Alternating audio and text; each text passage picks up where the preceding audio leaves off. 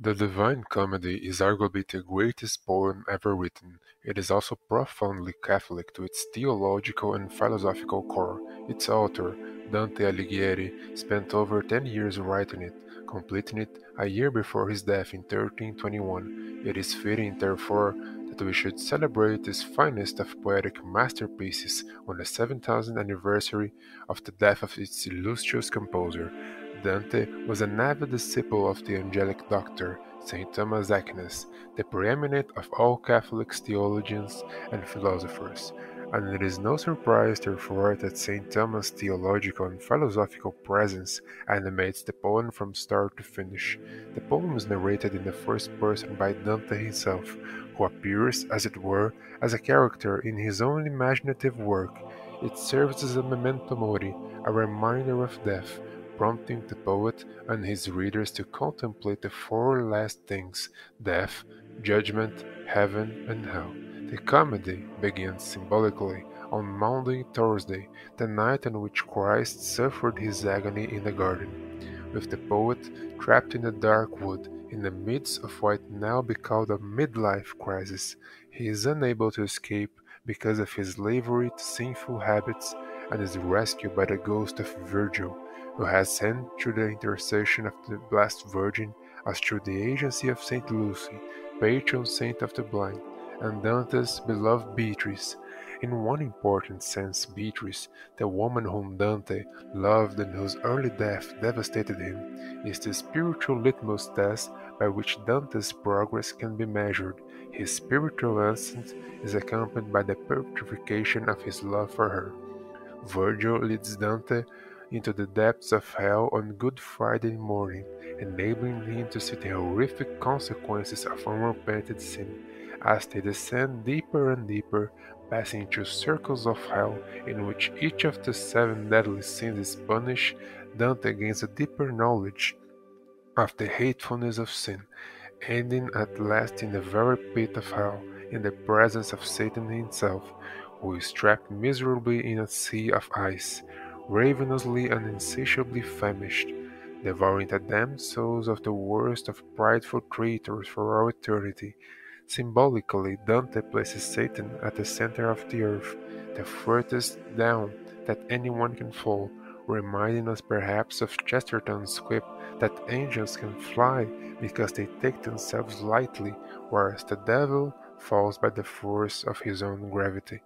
Having hit rock bottom, Virgil and Dante climb upward toward the distant light, emerging at the foot of Mount Purgatory on Easter Sunday morning.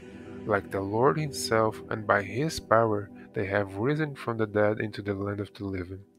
Dante reminds us that purgatory is the antechamber of heaven, the place of cleansing for those already saved, by placing St. Peter's gate at its entrance, guarded by an angel, not by St. Peter's, who is with the Lord in paradise. The gate is approached by ascending three steps. The first is made of white marble, which is polished to such a gloss that Dante can see his own reflection in it, signifying confession.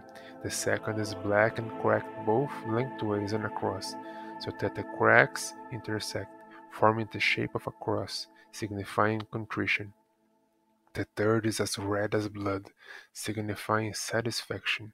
The symbol is continuous when the angel makes the mark of 7 P's upon Dante's brow, signifying the seven deadly sins, the P standing for peccatum, the Latin word for sin. Each of these P's is removed as Dante ascends through the various parts of the mountain in which each of the seven deadly sins is purged.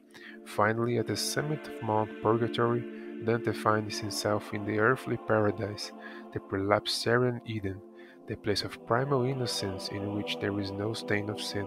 It is here that Dante finally meets Beatrice, and it is here that Virgil takes his leave, the latter being unable to take Dante to paradise.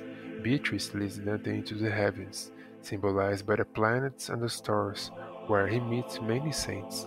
Saint Thomas Aquinas emerged as the spokesman of the wise, singing the praise to Saint Francis and his Lady Poverty, and Saint Bonaventure comes forward to praise Saint Dominic. In this way, by getting a Dominican to praise Saint Francis and a Franciscan to praise Saint Dominic, Dante pours gentle scorn on the tensions between the Dominican and Franciscan orders which existed in his day. In heaven, is telling us how such worldly differences will be transfigured by perfect love.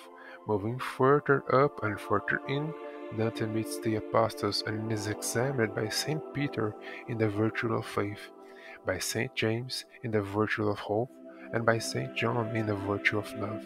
His love for Beatrice is purified in a heavenly consummation, each loving the other in their being mutually consumed in the love of God. Moving toward its celestial climax, Dante finally beholds the beauty of the Blessed Virgin, and is transported by Saint Bernard's prayer of praise to her.